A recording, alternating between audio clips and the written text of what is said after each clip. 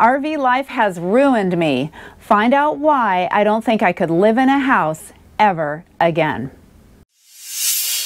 Welcome to the channel. I'm Liz. In this video, I'm going to share with you how my 4.5 years of full-time RV life have changed me to the core, so much that I don't think I could ever live in a house again. But first, I want to thank you for moving me closer to 100,000 subscribers, because that's my goal. So thank you for helping me get a little bit closer each day. So some years before I became a full-time RVer, my husband and I were looking for a house, and we were so excited. We found this brick house that we were buying on an acre, and we were over the moon because it had the one thing that we really wanted, and that was a sun porch.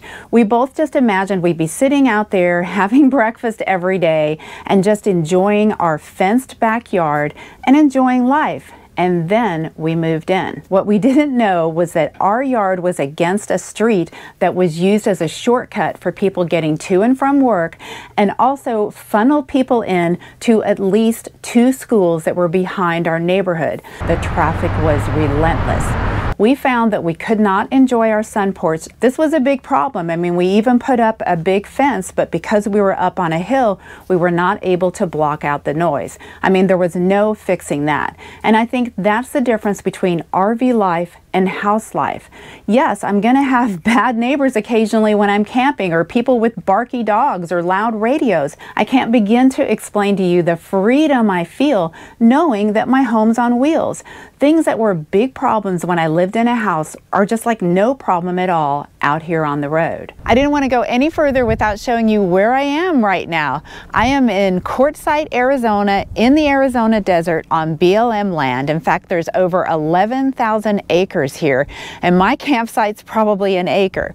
I'm boondocking, so I have to supply my own power, but this BLM land has water available and a dump station, so it's $40 for 2 weeks. If you want to do this, you will of course need to have a generator or solar, hopefully both. It's great to be out here. It's so quiet and peaceful. I can see the stars at night. It is really a wonderful experience. Now, you can find sites like this by using my favorite app, which is RV Trip Wizard. You can filter it. So if you want to just stay on BLM land, or maybe national parks, national forests, you can put that in the filter. Or if you want to stay at KOAs, Thousand Trails, you can filter for that too in your search. You just put in where you want to go, and the types of campgrounds that you're looking for will show up. You can even filter by dollar amount. So if you want to stay on the low end of the budget, you can do that, and it just makes it so easy. Until I discovered RV Trip Wizard, I was doing all the planning myself, and I turned it into a job. RV Trip Wizard definitely makes it easy, and it has route planning features too. So you can enter in the height of your rig, and it will get you from point to point. I really love this app, and if you're interested, check it out, but don't pay full price. I can get you 25% off, plus there's a free 7-day trial. Back when I had a house, I was really focused on constantly accumulating things for it, like maybe finding the perfect thing for the wall or for the coffee table, or a new coffee table. In fact, every store I went into, I was always having my antennas up looking for something to get for the house. But if you think about your life, the best moments, the sweetness of life, don't come from stuff. They come from experiences. And when you look back at all the moments, it's about time with family and friends, or out exploring or seeing something new. And that is the gift of RV life, is I'm no longer focused on stuff and accumulating. I'm focused on experiences and really living life to the fullest.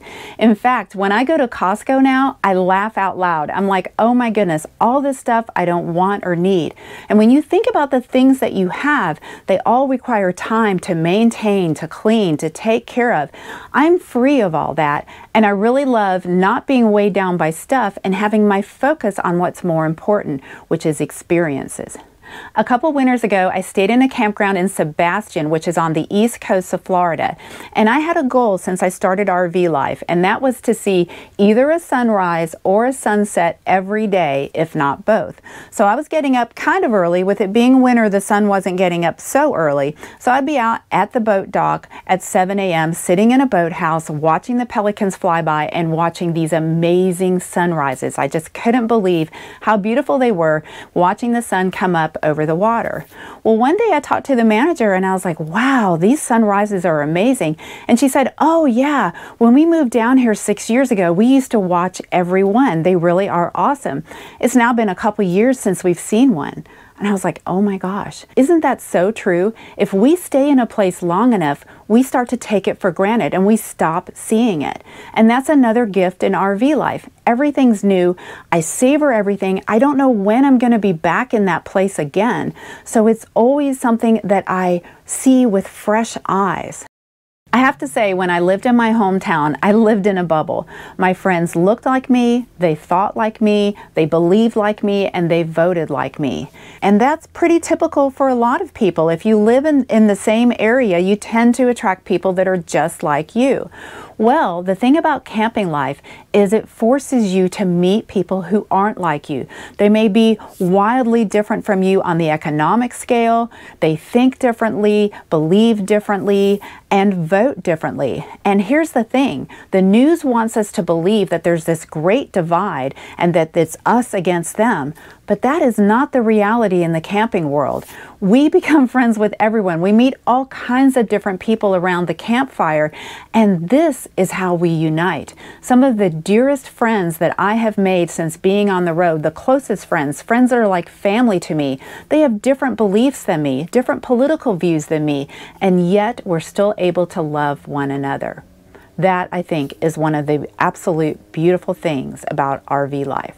My mom and I used to go on cruises a lot together. We did 5, 6, or 7 cruises, and we would meet people that were mega cruisers that had been on like maybe 20 cruises. And they always told us the same thing. When they booked a cruise, they didn't even bother to look at the ports of call. They just loved the lifestyle. And I have to say, the longer I do this life, the less I'm attached to itinerary. I'm more about enjoying the lifestyle and being out here and seeing the gift in where I am. Now, I know what you're thinking. You're like, Liz, you can't do RV life forever. You need to have an exit plan, and that's exactly right. I do have an exit plan, but it does not involve a house. Do you know it took me 26 years of dreaming about full-time RV life until I finally was able to get out here. If this life is calling you, absolutely come out here. There are a lot of people that don't get to live their dreams. I feel so fortunate that I'm able to live mine. And if you want to come out here, do it, because life is short. If you want more, if you want to connect with me personally or learn some things about me that I would never put on YouTube, then join the Patreon community. I also give sneak peeks as to what video I'm working on. And yes, I do share some news there that's never going to be on YouTube. So find me on Patreon. And if you've enjoyed this video, please like, subscribe, and share, and let me know what you love about RV life and if you would give up a house to come out here and live this life. As always, these are exciting times to push past fear, build confidence, and live amazing.